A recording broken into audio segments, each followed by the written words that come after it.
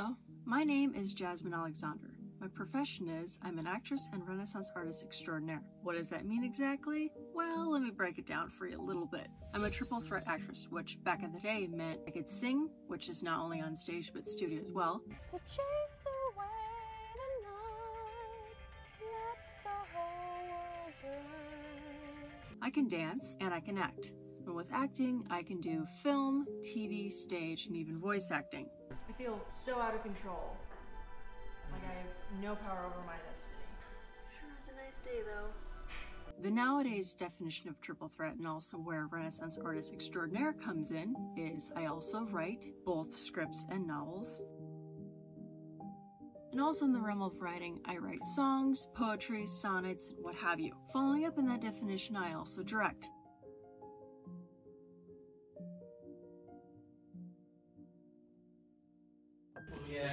I'm trying to be a little different. Which, aside from what most people think a director is, just sitting behind a big camera, I help figure out where the lighting goes,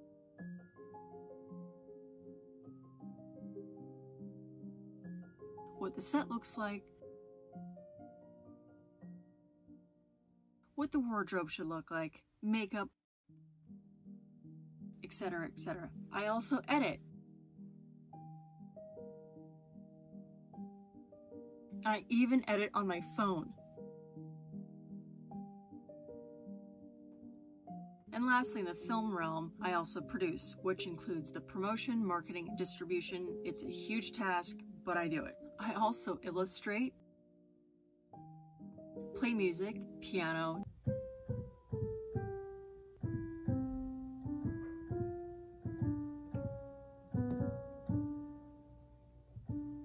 drums, guitar, and violin, though we'll say the last three are quite rusty. I do need to practice them. And actually have made music on programs like Fruity Loops. I'm a fashion designer, I'm a photographer, I model, and I also make jewelry and sew on the side as a hobby, though I would say my sewing skills are quite impressive, if I don't say so myself. So with everything I've just named, I'm quite talented. We can definitely check that off the box. And honestly, I'm not trying to toot my own horn here, but I've been this way ever since, God, as long as I can remember. If I didn't start with it right away, I picked it up along the way. To give you some history on my life, I was born in Seattle, Washington, then moved to a farm on the other side of the Puget Sound and lived there for most of my childhood life. In that time, I knew I was going to be an actress, hands down. And along the way, I picked up things like illustration, fashion design, singing, you name it. I've been a diehard actress since I was 4. And at age 5, when my brother started making video games, though I was in the middle of nowhere, I still decided to lend my voice talent to his project. So though still on a farm, I still tried to apply myself as much as possible, acting as much as I could, singing, dancing, you name it. When we moved back to the city when I was 8, I then began photography and also directing. By then, I knew for a solid fact I was not only going to be an actress, but a director as well. And I've been making movies since. I then got my hands on editing and music making when I was 10. And then by 13, I started writing screenplays. And though I had already started writing before then, it wasn't until I was 13 that I really take writing seriously. I also started writing my first few books. Then I moved to Florida with my mom and my sister, and from then, I continued to flourish and create on my career. I got involved with the community, tried to do as many plays as possible, acted in many student films, even created my own films with my sister, continued to write music, play music, create music, illustrate, fashion design. I did it all. But obviously, most people think if you're super talented, you don't go to Florida. So with all this talent, what's the one place people go to? Los Angeles, California, and there I went. And I've been here for 10 years now. But just like Hollywood, it's called Tinseltown, which means it's fake. Over the years, I've seen quite a large exodus of people just leaving, and I thought, why are people leaving? Isn't this the place to be aside from New York and Chicago? But then I decided, you know what, let me actually look at the statistics instead of just hearing what people have to say. And though I stayed involved with the film industry out here and tried to do as much as I can, student films, independent films, I even got on TV. Yes, it was background, but still it was TV. I did what I could and I made bit of a name for myself. But even in these 10 years, I have not gotten to where I want to be. And that's what was starting to worry me. Why is it I have all this talent and people still don't know who I am? Meanwhile, people who have no talent are super famous. So that's when I decided to do The Dig. And it wasn't until I was on a set with Disney, when someone was actually blacklisted right in front of me, did I realize the dark side of Hollywood. Just the statistics of California alone are alarming. Nearly 39 million people live in this state, yet 33% of them are homeless. All major metropolitan areas have the worst air quality in the nation. They say we live in paradise, but look around. Any major metropolitan area, we see trash, failing infrastructure. This is LA, everyone. And homelessness as far as the eye can see. I'm sorry, there's so many streets I walk and it's just nothing but homeless tents and trash. Yet I'm paying so much for what? A third world country? I'm sorry, but we have a near 9% sales tax rate and over 13% in income tax, the highest in the nation. Yet where is all that money going? Not to mention the rise in crime, the lessening of penalties for misdemeanors and also armed robbery, and then just to make matters worse, now we have train theft, and aside from the high property taxes and the astronomical amount just to live here comfortably, the way this state is going, and I hate being political, but it's becoming socialist. It wasn't until I saw what Gavin Newsom was doing during the pandemic and the lockdown did I really start questioning what was really going on. And then him lessening penalties for sex predators and pedophiles, and seeing that most of those people who were voting him back in the office or protecting him were in Hollywood, that's when I really needed to take a step back and think, what am I doing here? I myself am a victim of child rape and pedophilia. So why on God's green earth would I ever support an industry that caters to child pedophilia and molestation? You see, a lot of people don't know this. Hollywood started a little over 100 years ago. And though at the beginning it was great, it was moving out of vaudeville and making moving pictures. It was fascinating, it was new, it was magic. Realizing you can have so much power in this new magic, then we got things like communists involved. And unfortunately, though many will try to argue with me or beg to differ, it is still the case. That's why you see so much control over what's going on. And you think, there's so many new ideas, there's so many stories to tell. Why are we seeing the same thing over and over and over again? Well, when you want to stay in control, what do? You keep things the same. And if you don't like new ideas, you get rid of them. Same thing happened in Russia. Stalin didn't really like his countrymen kind of going against him, so he got rid of 20 million of his own countrymen.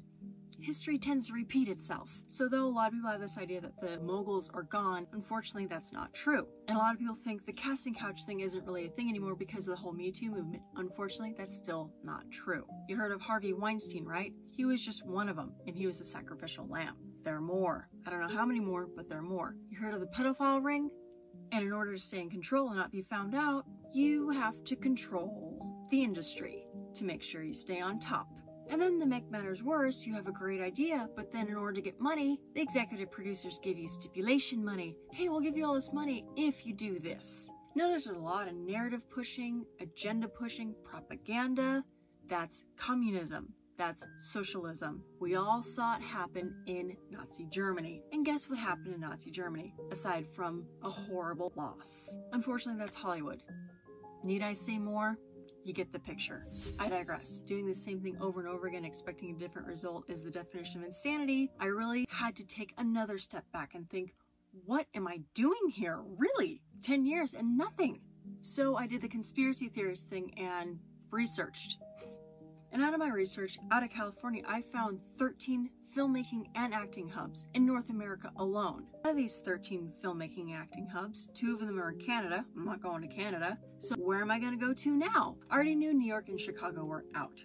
And though the idea of Atlanta was great because it's the 4th biggest hub in America, I knew my heart lied elsewhere. And because I'm a huge mountain girl, I knew I had to stay on the West Coast somewhere. But I'm like, I'm not staying in California, and I'm not going to Portland, Oregon. Hell no. And then knowing the whole political thing with Disney and Netflix pulling out of Atlanta and going into Albuquerque, New Mexico, and seeing Albuquerque, New Mexico is very much like what I'm seeing here in California. I can't go there either. So my two real options then were Austin, Texas, or Park City, Utah. So though I love Texas, everything's bigger in Texas, I'm going to Park City, Utah. And you think, why Park City, Utah? You heard of the Sundance Film Festival, right?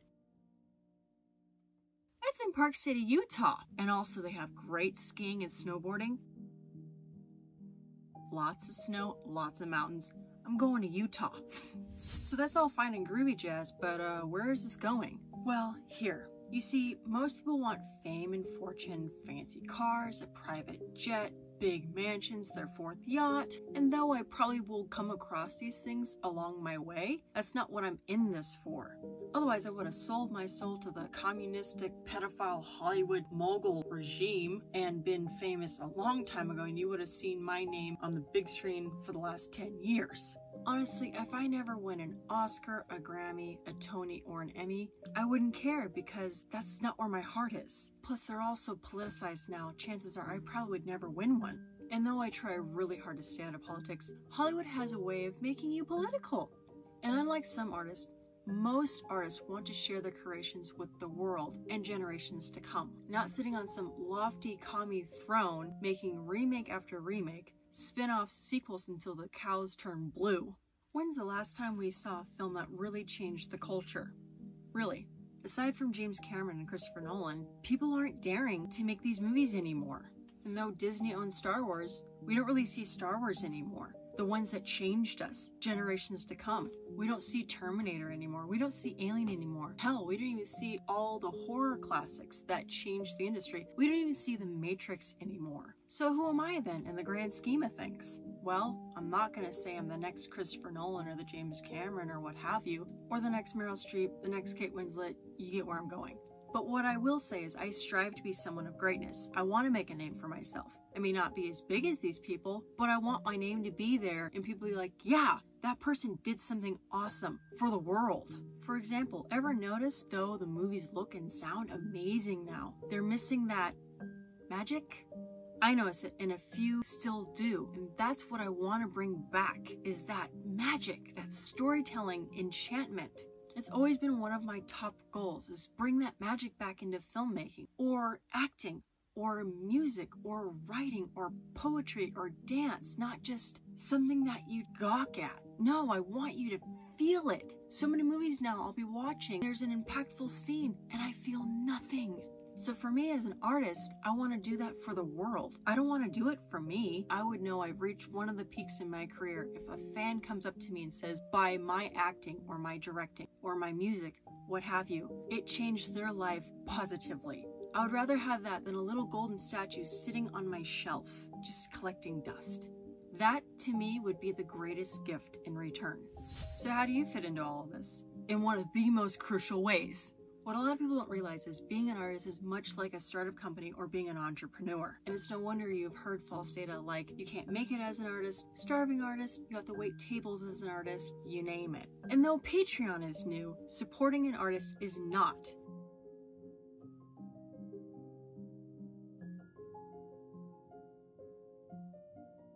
Witness the Great Italian Renaissance. Though the Medicis were quite questionable, you get the point. So how do you get involved? By making a monthly pledge of any one of my tiers, or even a one-time payment, not only would you be supporting me, thus generating the funding that will go into the goals I have posted, but you would then allow me to continue to create art to imbue the people around me and the world at large with entertainment, education, enlightenment, and lastly, enchantment. And depending on the tier you choose, or the one-time payment you make, it would then make either a small or a really big impact. So please, I humbly ask that you consider making a monthly donation, and anything you've made thus far, I thoroughly appreciate. I thank you kindly for taking the time to listen to my story today, and I look forward to sharing my journey with you every step of the way. Bye for now.